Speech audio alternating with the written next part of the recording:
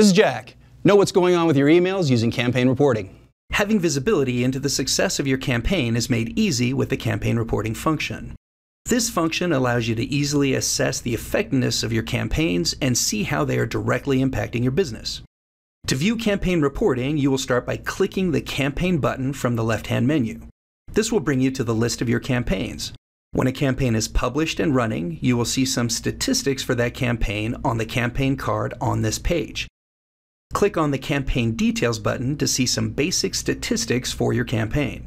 This includes total contacts running through your sequences, total emails sent, total emails opened, and total emails with the links clicked by the recipients.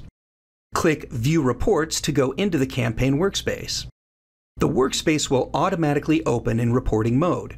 You can toggle back to edit mode if you need to make changes to the campaign. At the top of the page, you will see a drop-down with campaign statistics as well as a date range filter. There are preset date ranges for the last 24 hours, last 7 days, or last 30 days.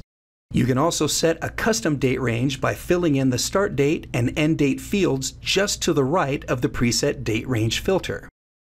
When you double-click on any of the sequences in your campaign, you will drill down into that sequence and the reporting will show how many contacts are in that sequence, what they have received, and statistics on every email in that sequence, including open rate and click rate.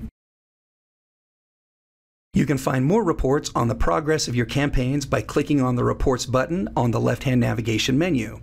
There are a collection of reports here like the Campaign Enrollment Tracker, Campaign Engagement Tracker, Campaign Progression Tracker, and so on. You can click into any of these reports and customize the parameters to find the campaign statistics you need.